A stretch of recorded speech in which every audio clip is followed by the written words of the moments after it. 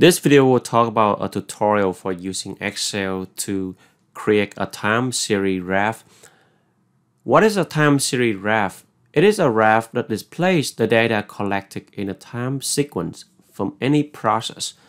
So these are the steps that we can use to make a time series graph using Excel.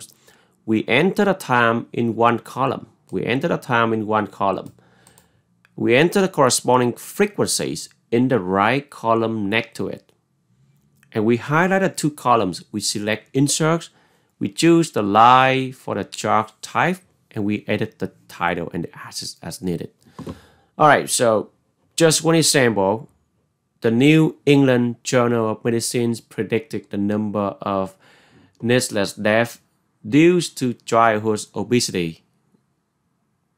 The tables here, it gives you the years 2020, 2025, and so on, and the death here 130, 550, and so on.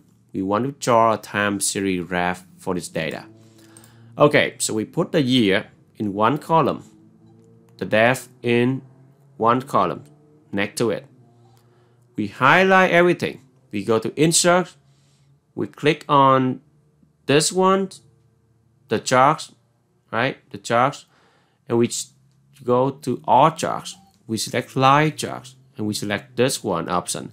We click OK, and you see that this is the time series graph, right? With the year 2020, 2025, and so on. We can right click, we can add the data, and we can see the number of the death with the corresponding years below here.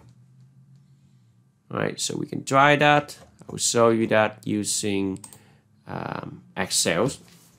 So we type in the year and the number of the death, and 2020, 2025, 2030, 2035, and then we type 130, 550, 1500, 3700, and I just simply highlight that, including the label. I go to Insert, I go to the charts, I go to all charts, I go to the line, and I just simply select this one and click OK. And here I have the value on the y-axis for the number of the death, and then the years here. I can right click on the line, right click, and add the data label, and I can tell the year 2035 I have this number, 2030 I have this number, and so on. So, and you can always label the death here. You can label the title, quick layout.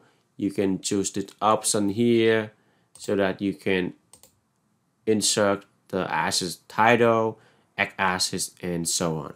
You can even choose the option to see the line.